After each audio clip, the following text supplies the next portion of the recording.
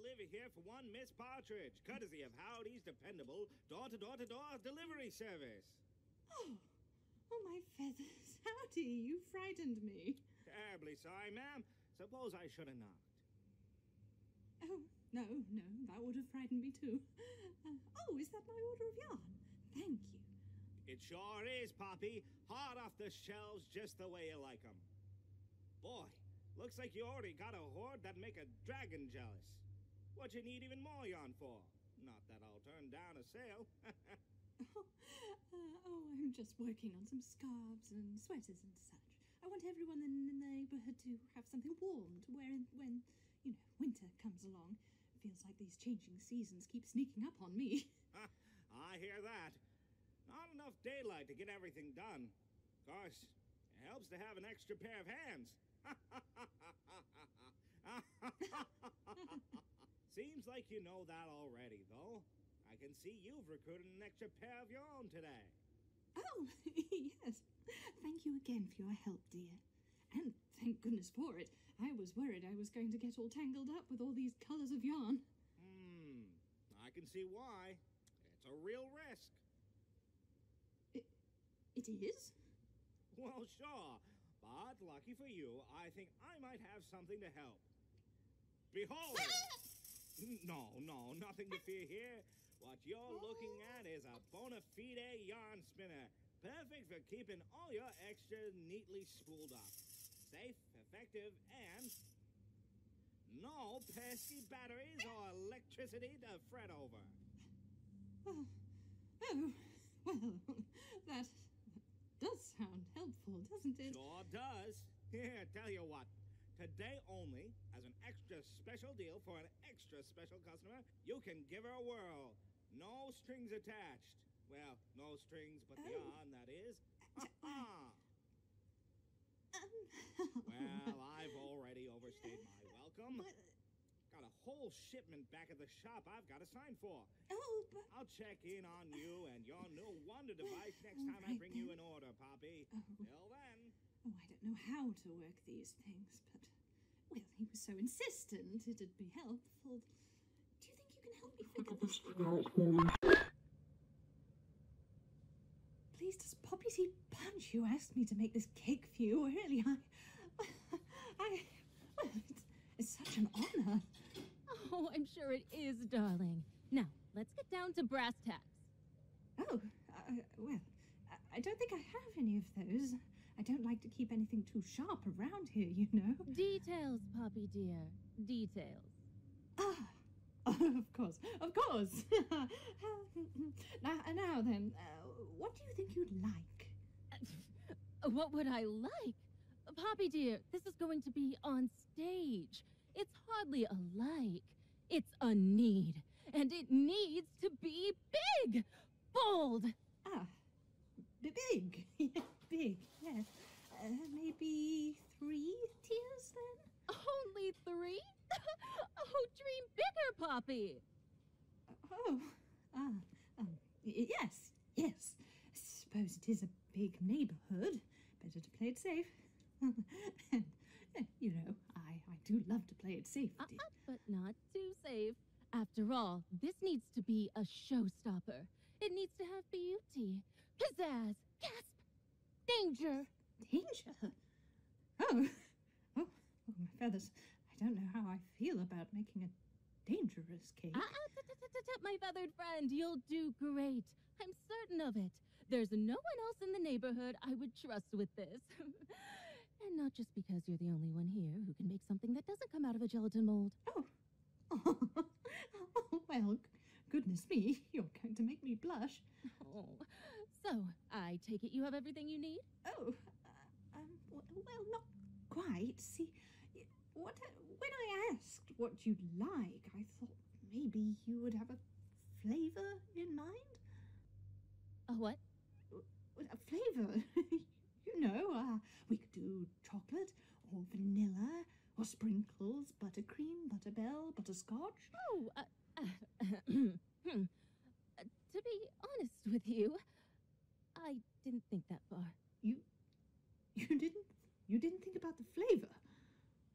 Well, Well, the audience can't taste it from their seats, now can they? Oh, what do you think? Do I want potatoes again? Or do I want chips? Well, when the chips are down, they're both sort of the same. To an ordinary person, maybe. But chips are a bit heavier for a performer. I don't want to get a stitch while I'm rehearsing my dance moves, and it slows my creative thinking. No, I've decided. Boiled potatoes, it must be again.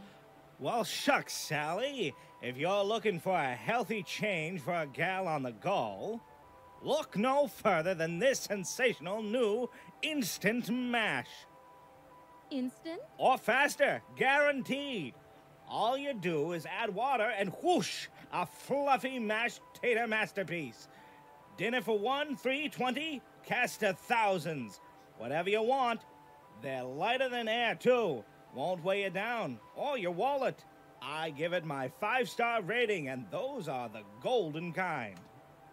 Oh my! That does sound convenient, especially with my hectic schedule. Let's see. Bubble Blast Soap Flakes. Oh, what a strange name. Yeah, it's a marketing thing. Makes them sound squeaky clean for your diet, eh? Why, yes, I suppose it does. All right, then. I'll take one of those boxes of Bubble Blast Instant Mash, a bag of Old McDonald's porridge oat, one loaf of bouncy yellow bread, Sponge. and a box of that nice new sunshine cereal you introduced me to last week. What chips and sauce?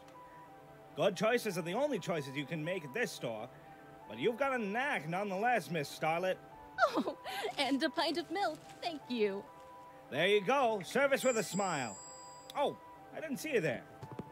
What can I get for you today, Walsh? Blue don't actually have any blue pigmentation. They have to grow in soil that is basic as well, so the pine straw should be left for the other beds. You're telling me that these flowers are liars, Frankie? I'm not telling you that these flowers are liars, Barnaby. I'm talking about how these flowers are specially selected to look this way. Hey, being blue isn't anything special, pal. Don't you know that blue is all the rage nowadays? I don't think people are painting themselves blue, frankly.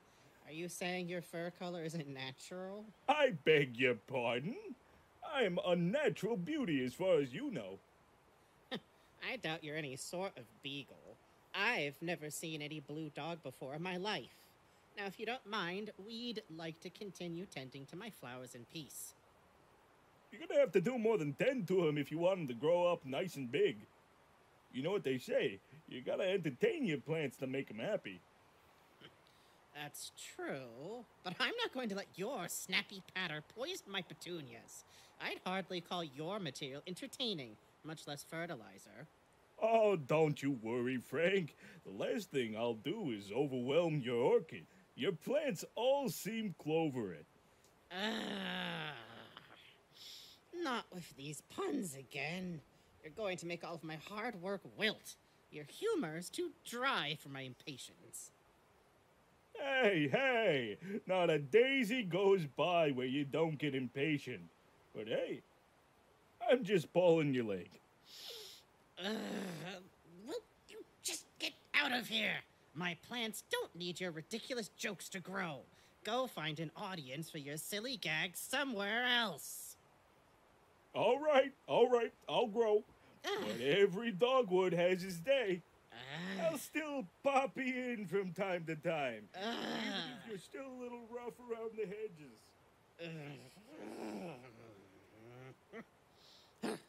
Honestly, with him, I don't know how you can stand to be around him.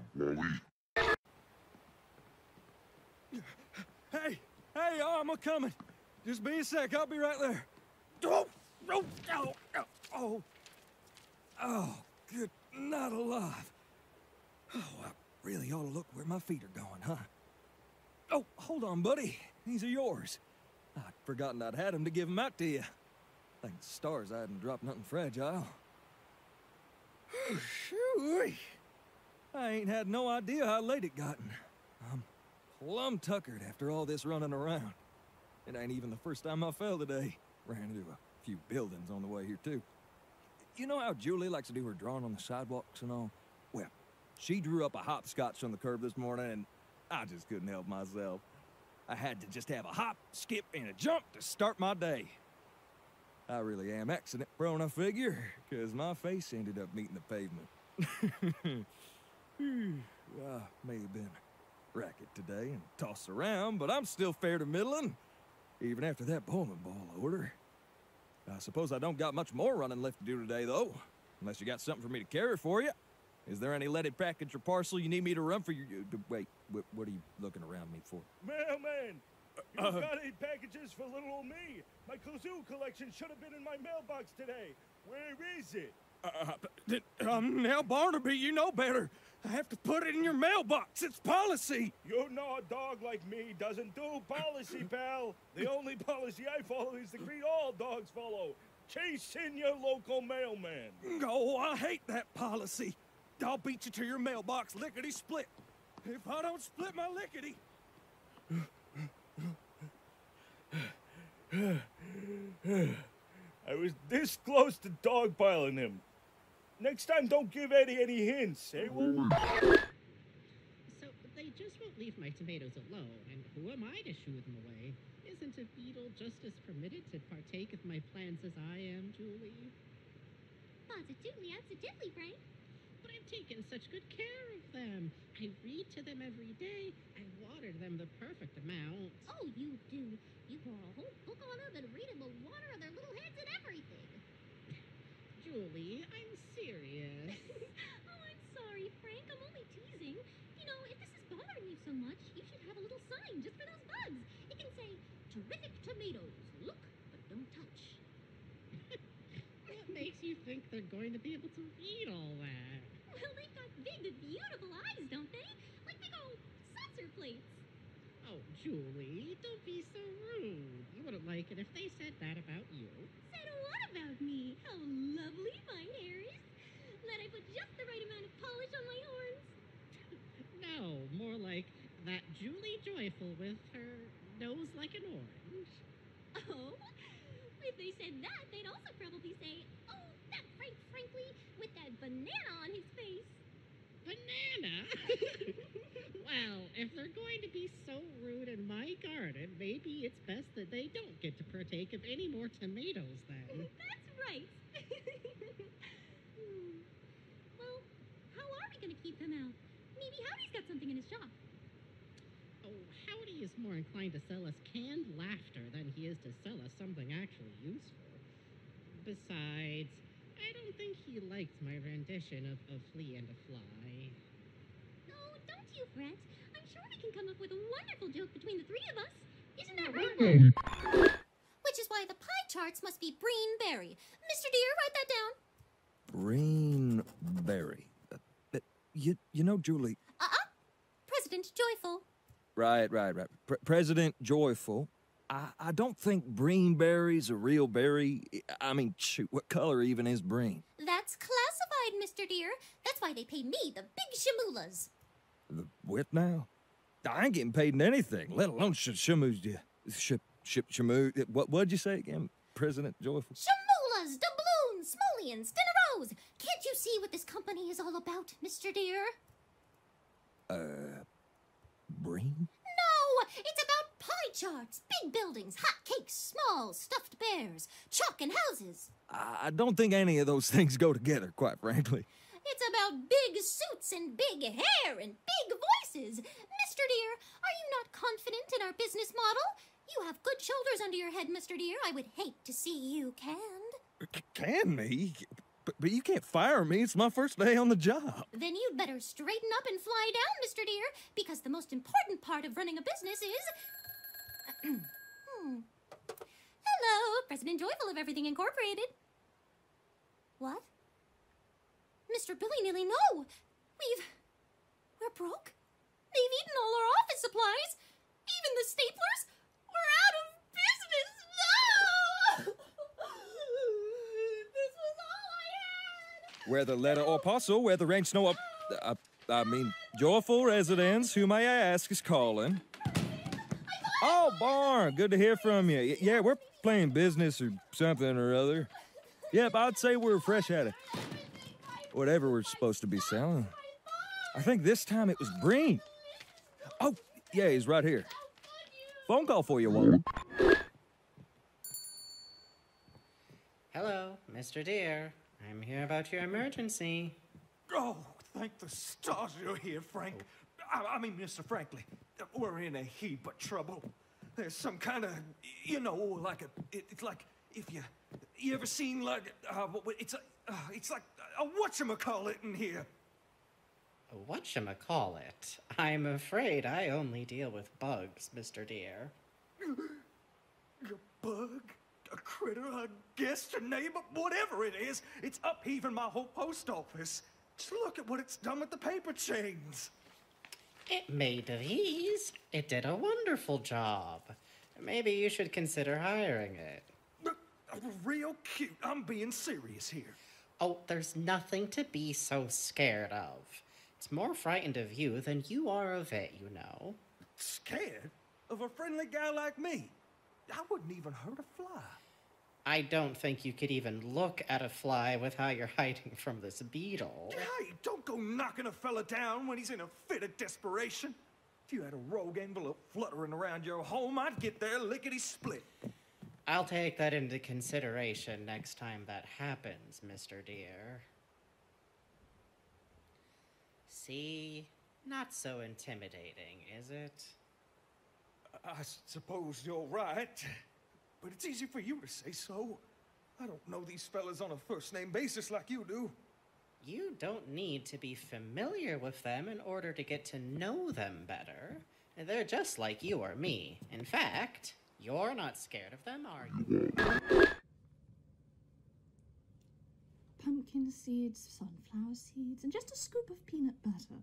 Gelatin works too, of course, but I always like to spoil myself with a little something extra. But that's just between us. Of course, I'm no gossip. I suppose gelatin can't always be relied upon, too. Still, I think it holds perfectly sliced fruit beautifully. I think that ought to mean something. You know what, Poppy? No one understands gelatin's potential. It's like they say, you eat with your eyes first. They do? Oh. Well, now you've got me worried about this new recipe. It's not very, well, visually appealing. Oh, no. Forget what I said. We've worked so hard on this. In fact, I bet these could be shaped with one of my copper molds. You know, you're right. Maybe that one you have shaped like a butterfly, Frank. Oh, that's right. Oh, such a shame butterflies aren't fond of seed, or muffins for that matter. This recipe could have saved my garden. Oh dear. You know what? I'll try and think up a recipe that's sure to have them... to make your butterflies do a... Well, I'm not sure how to tell if a butterfly's happy. Whatever you decide we'll have them all aflutter, Poppy. I think our experiment is done, too. Oh, you're so kind to say that, Frank. Oh, be careful. I wouldn't want you to burn yourself. I'm all right. You've taken all the necessary precautions to ensure my safety. Oven mitts, aprons, a second pair of oven mitts. Perhaps we could use a third pair of oven mitts. Poppy. You're working with such dangerous appliances. Who knows what could happen at a moment's notice? Oh, goodness gracious, just thinking about it is making my feathers fall out. No. Don't get yourself started, Poppy. I would rather be careful than throw caution to the wind anyhow. Besides, we're all safe and sound here. Wouldn't you agree? All right, then the knight played by House will exit stage right. That is, if they show up to rehearsal. Then the maiden fair with golden hair greets her kingdom and asserts herself as the new queen of her domain. As queen of this land, my first decree is to make hopscotch mandatory every day. 2 pebbles, all the way up to 20. No, 30 spaces. Hopscotch? That's not in the script.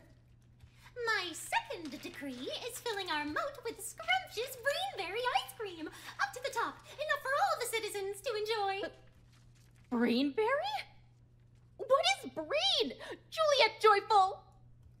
For my third decree, Julie! Sally!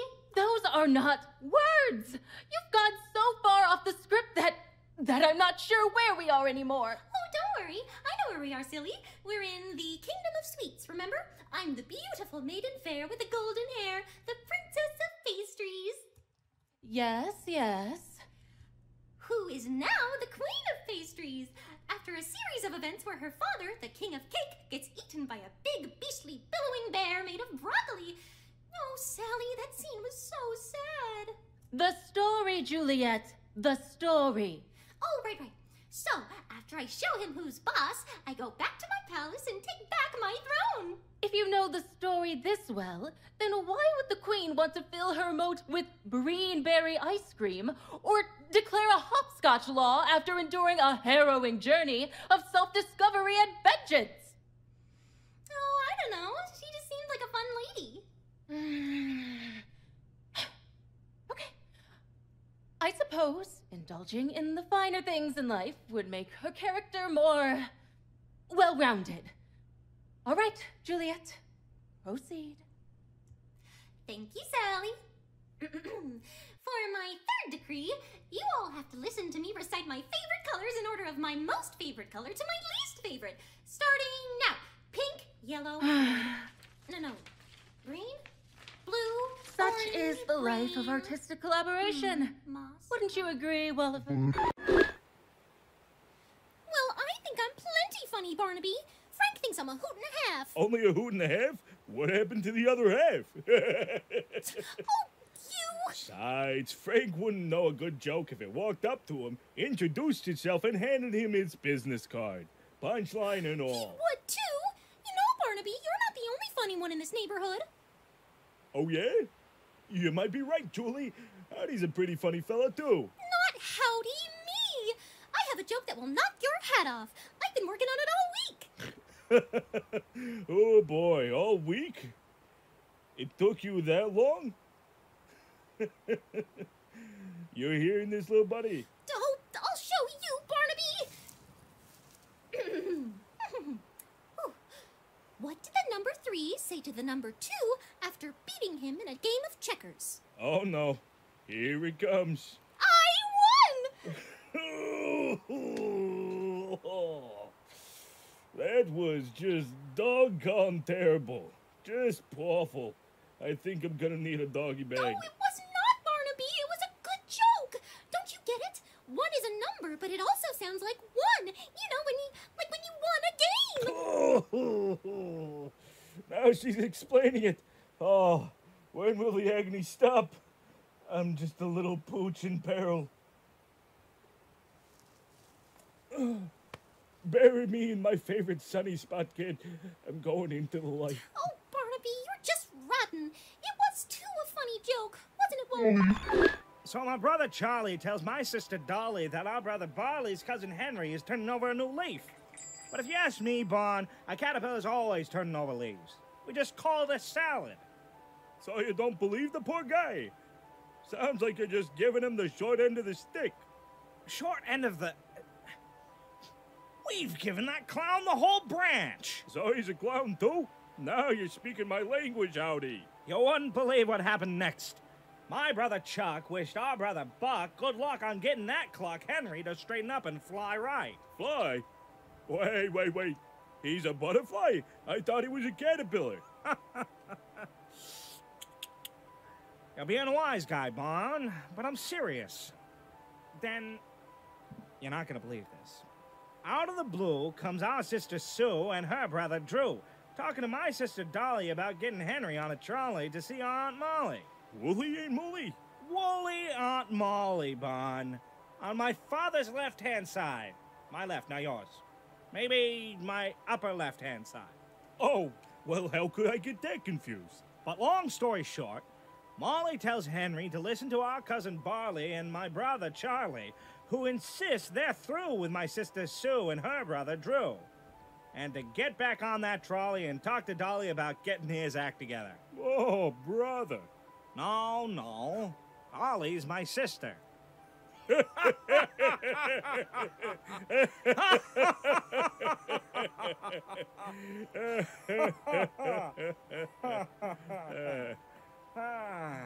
I know I can always talk to you, Bon. I tell you, having a big family ain't easy. Too many things to keep track of.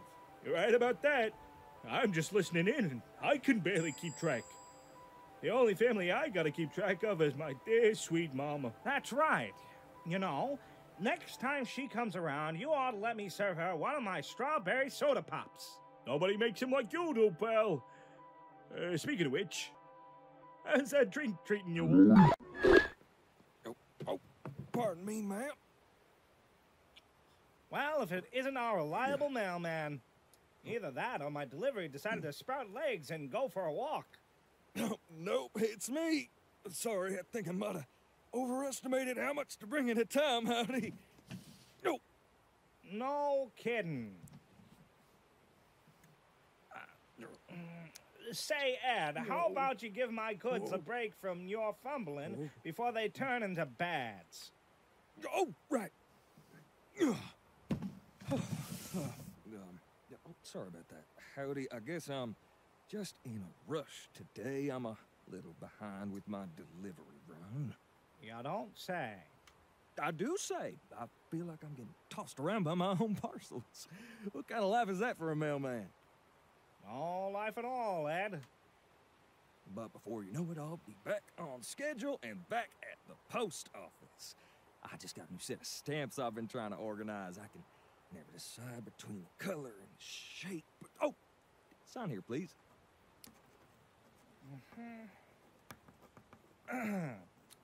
Sounds like a busy day ahead of you, Ed. Speaking of busy, you remind me about a special order I need delivered.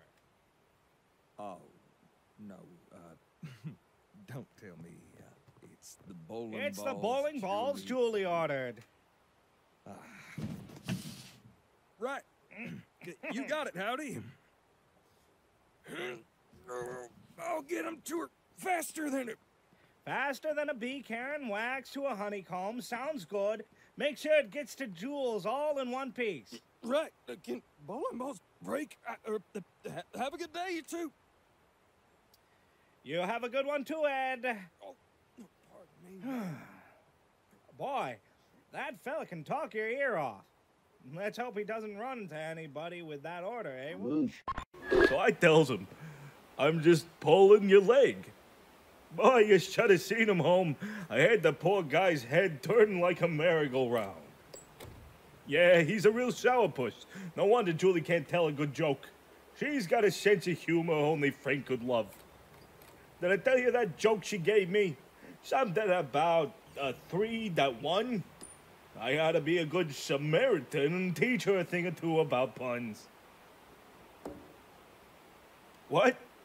You didn't like that one? I came up with that on the fly. That ought to be worth something. Yeah, speaking of flies, I know he's going on and on about his family today. The poor guy's got more family members than a caterpillar's got legs. And if I'm counting howdies, that's at least 4. Hey, unless he's walking around on all 4s like moi, then I don't count arms. That reminds me, he's been getting better at running. Especially for a guy that's only got 2 legs. Still scares easier than my mama, though. And she's a real chicken.